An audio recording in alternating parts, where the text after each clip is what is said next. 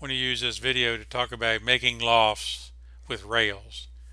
Rails are one of the better methods of doing lofts if you have irregular shapes such as this one.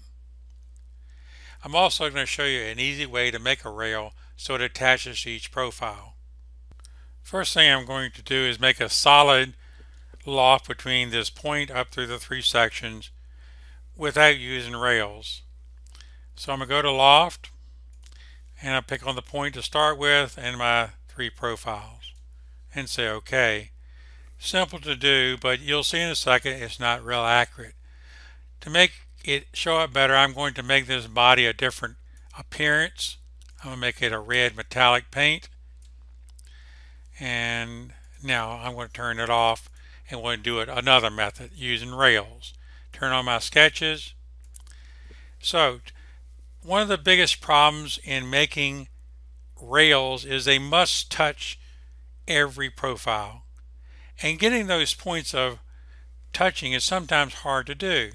Here's an easy method. I'm going to do two planes. You can make origin planes or any plane you want.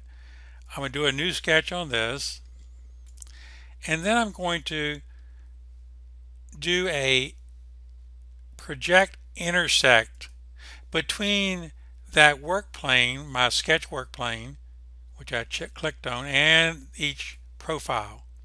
Pretty obvious on the circles and the ellipse, but not the irregular shape. Once you've done this, you have points you can connect your sweep to, your spline to very easily. So picking on this point, you easily snap to these points to get it to attach accurately.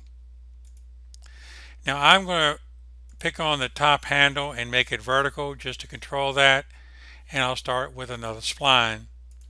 Start at the bottom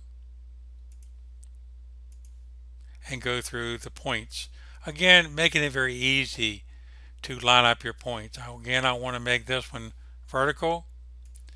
So there we have two of the rails. I'm going to make another sketch on this plane and do the exact same procedure. First of all, do an intersect projection between each profile and the plane.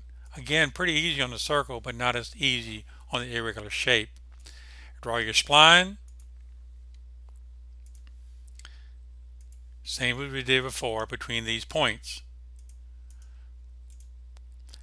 Make the handle at the top vertical. Again, pick my spline and go between the points.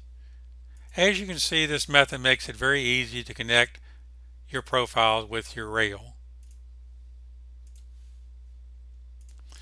Okay, now that we've got that, we're going to stop the sketch and we're going to go ahead and we'll make this a surface rather than a solid to compare. So I'll go to patch and I'll do a loft, and I'm going to be using rails, but the first thing I just pick my profiles again, my point and my three profiles. Try again. I think I missed one. Let's get rid of that one and go to this one. I think I picked one twice. Now I'll go down to my rails. Pick, hit my plus, pick on the second rail, hit my plus, pick on the third. Notice it labels them for us, which is very convenient. And my last one. I'm making a new body. It would be a surface. And there we go. Now let's go ahead and make that body, which is a surface, a different appearance to compare. Let's make it a bright green.